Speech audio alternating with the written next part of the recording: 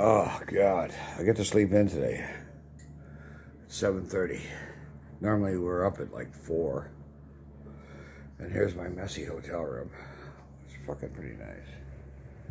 Maybe I'll sleep over there tonight. I don't know.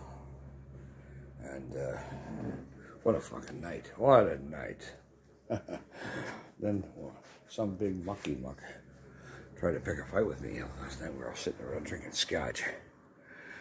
He goes, I got my dad, I got my brothers, I got my employees. Who do you have? And I said, who do I have? I have myself, motherfucker. So, yeah. So, anyway, I put the guy in a headlock. And I whispered in his ear, let's take a walk across the fucking street to the park over there. I said, I'll let them know where I left you. Where I left you knocked out. Anyway, the guy backed down.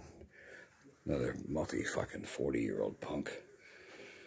Anyway, I don't want to be negative, but yeah, so it was one of them deals.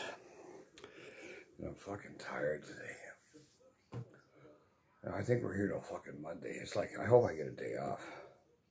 But anyway, this fucking goose. They're trying, some doctor. They're trying to, all they do is keep pushing COVID vaccine. Pushing. I ain't taking that motherfucking shit, man. I got what's called an immune system. And I'll never, never stick me with a fucking needle, you fucking cocksuckers. Anyway, it's a great day. It's a good day to be alive. I'm grateful to God that I have a job and I have a wonderful wife and great friends and great landlord and cool sons that are on Team Canada. You know what I mean? So anyway, where we are, it is Wyatt, fresh out of the shower.